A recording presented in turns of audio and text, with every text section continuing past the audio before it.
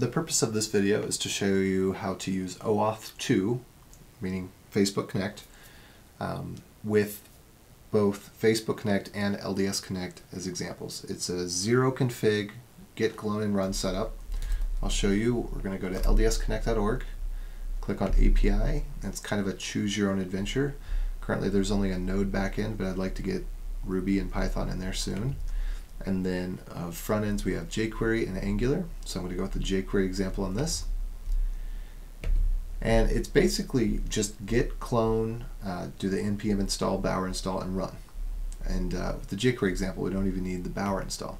So I'm just going to copy this, get that clone started. As soon as that's down, I'm going to push D into our Passport LDS Connect example and do npm install. While that's running, you can see the next part of the instructions direct you to get this front end. And let's see, do I have the instructions copied over here as well?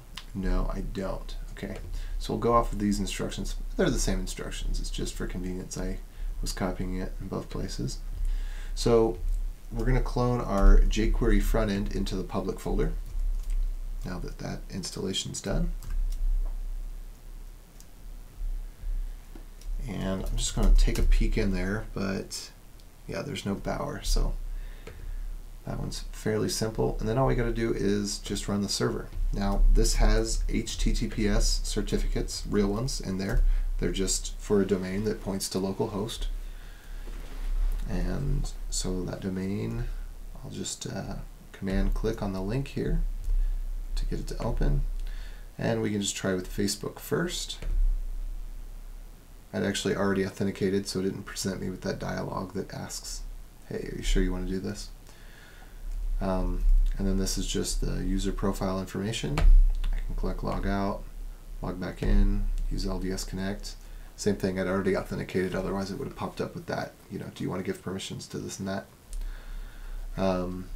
So, you know, now you know, boom, working example, right? Let's take a peek a little closer at it. Let me show you here in the server area. That's where the SSL certs are. And look under lib. Well, first let's go under app.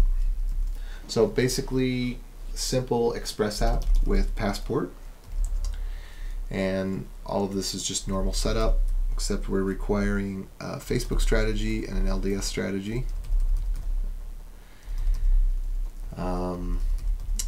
The base URL is created dynamically. That's in serve.js, but you know, it becomes local.ldsconnect.org on port 8043. Basic, in-memory memdb, so nothing fancy, but this is where you do your session storage and whatnot. That's just part of Passport. And then some more just normal Express and initialization and Passport initialization. And then we get down here into the fun part, where we can get the session with /account.json. We can log out with /logout. And I'll show you the Facebook strategy, but it's a really simple, basic Passport setup. And then I've got these dummy ID and secrets that are actually for a real Facebook app, so you don't have to change anything, as you saw, to get the example working. Same thing with LDS Connect. You don't need to make any changes until you actually, you know, are registering your own app. But you can, you know, play around with this dummy app on your local host. So you show you what this looks like. So just arbitrary name FB strategy 1, creates the strategy, handles the access token. There should be some database logic or whatever here, but currently there isn't. I mean, you know, it's just a simple example. And then part of the magic for how it works so seamlessly on the browser side, where it doesn't take away from your user flow, is that I've standardized /auth/Facebook and /auth Facebook callback. So all the strategies that I'd be building out would follow this pattern. And I'll show you the file that's being served up is this OAuth_close.html, and that has some JavaScript in it that assumes this callback style. So it just parses the name of the provider out, and then whether the authentication was successful, whether it provided a code or an error, and then handles the session that way instead of doing a redirect. So same number of HTTP requests, one, you're sending the browser a redirect, and then the browser's coming back and requesting again. The other, we're sending back the browser a little JavaScript snippet and encased in this HTML, and then we make a request to get the session data. So this is a little bit smarter than the average example. And then LDS Connect is pretty much the same thing. There are some additional configuration options here. You don't really need to worry about them.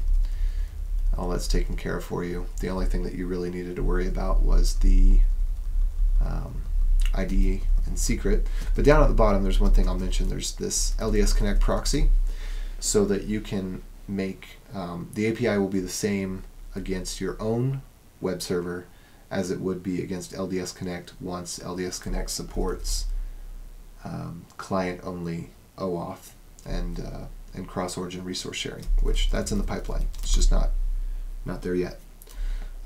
So that's just kind of a bit to ease the transition. So now let's take a look inside of our public folder.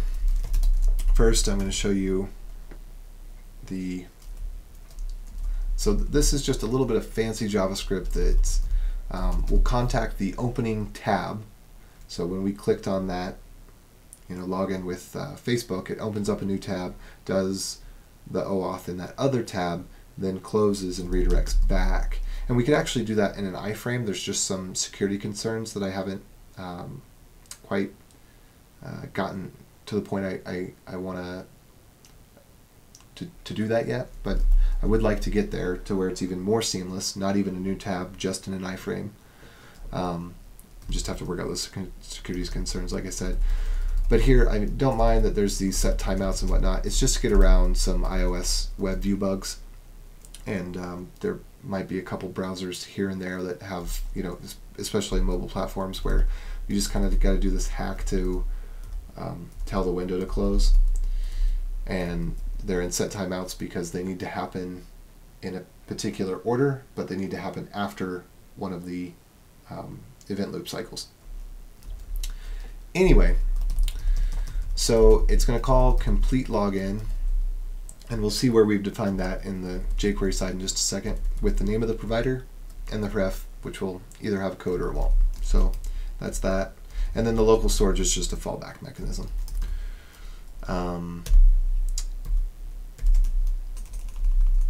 So yeah, none of that you really need to mess with. And let's just take a look. All right, so I've got a test login function. We'll talk about that in just a second. I'm attaching an event handler onto the click. I'm using Bootstrap and jQuery Bootstrap, the associated plugins. So when that login gets clicked, that's where we do the complete login. And I actually should have done in here testing for code equals on that ref. Let me just go ahead and do that now. Or I guess I could say if not, then we want to do window.alert looks like the login failed. And then otherwise we test login. Oh, I need to return on that. Otherwise we test login. And test login is just getting the account to see if there, and that returns the session. So just see if there's a session, and then if there isn't, then nothing changes, and if there is, we just swap out some of the buttons and fill out the profile information in the image, that kind of thing. So really simple like, and let's see down here at the bottom what we got. Oh, I forgot to show you this part. So when the user clicks the button, it assigns the event handler, and of course it opens up the window, which will eventually then call the opener, which is the tab this is running in, and then that complete login function. And then here, same thing, except it's without the comments. So that one above was for Facebook, this one's for LDS Connect. The only difference is this one has a ton of comments in it. This one, all the comments are stripped out. And let me just go ahead and copy this bit of code in here too.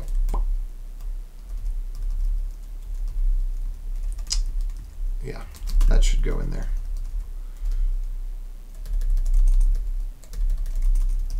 And maybe we could even say for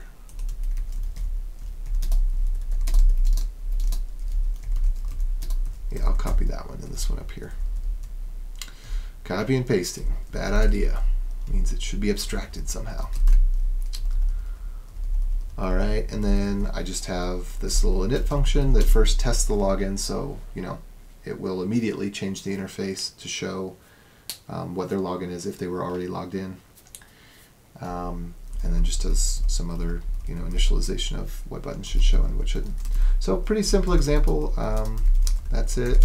I'll go ahead and commit that change for you.